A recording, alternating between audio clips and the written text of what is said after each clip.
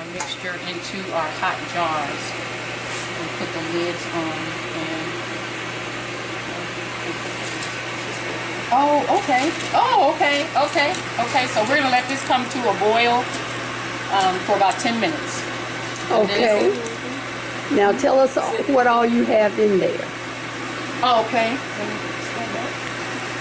Okay, so in this pot, we have chopped zucchini, garden-grown zucchini.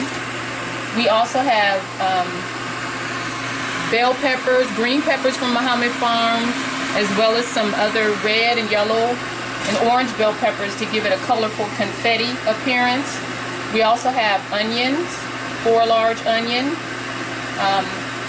green chilies, and I believe that's it. So the zucchini, the bell pepper, the onion, and the green chilies, and that's the base of the vegetables. And then you have your syrup that you're making, or your brine that you're making, and that is your demerara sugar from your staple goods, as well as your cider vinegar, your turmeric,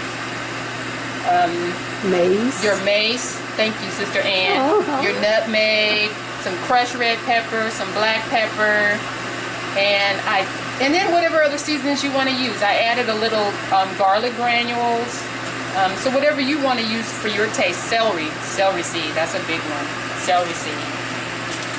So it should be really good. It's going to cook down, if you want to zoom in to that, and it's going to cook down.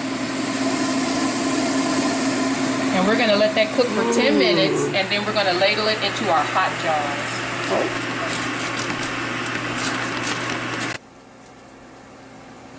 The hot mixture into the jars.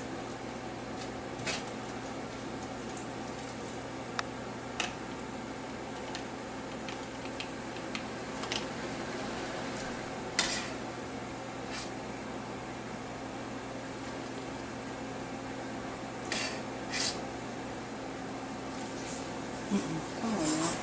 Faster than that.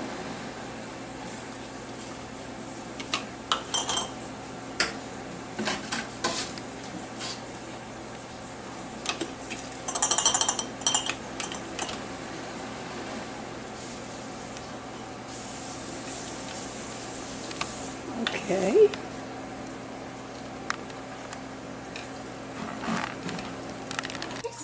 Okay.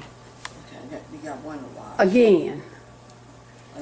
Okay, what we're doing now is we're applying our lids in our rings, and we're putting them down hand tight, and from there we're going to put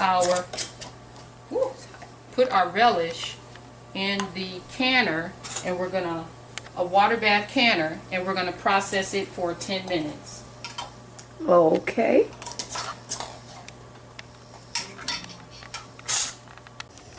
Okay. Watch your going. Okay, now I want to get the... Yeah, because we'll have to cut out the bad view back there. Yeah, I am. Now we're placing the hot jars in the canner.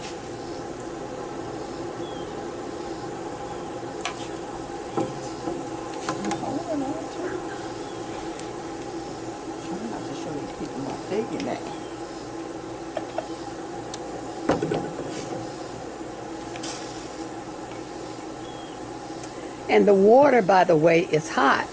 It's simmering, but it's not boiling.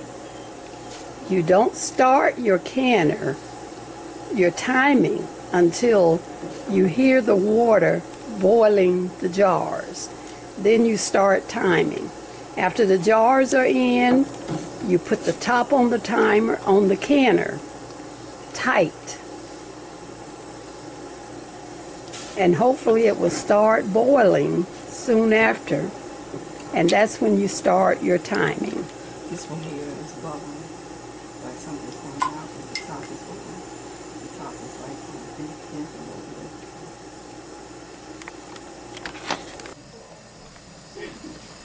Okay, now we've got the lid on, and we wait until it boils. I don't know what to say. They are good.